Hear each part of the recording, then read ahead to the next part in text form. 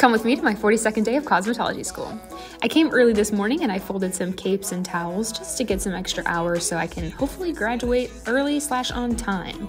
Then I got into class, I settled in, and I opened my binder only to realize that it had exploded in the drive over, so I had to fix that. Then it was time for theory class where we reviewed for our test tomorrow. I took a bunch of notes so I know what to study tonight. We're learning about salon business right now, and our test will be over that tomorrow.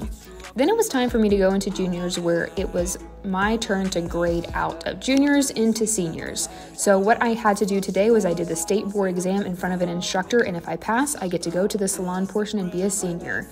I took a super late lunch, and I'm still waiting for my instructor to let me know if I passed. So this is my bag of trash that I'll unload tomorrow.